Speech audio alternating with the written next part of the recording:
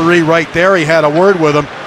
Smith to the referee, that is. Merkley splits the defense, hands off to Smith through a screen, rebound, scores!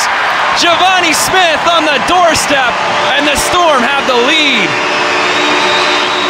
James, as he scored in each of them, hands it off here, long shot is whistled past the outside of the net. McEwen throws it on toe save, rebound to Smith, and he scores!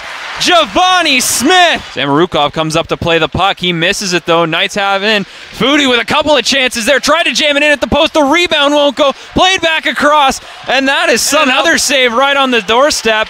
And now the Storm will start back the other way with a 2-on-2. Smith driving wide, looking for the hat trick. And he's got it. Givani Smith, 3 against the Knights, and the Hats rain down at the Sleeman Center.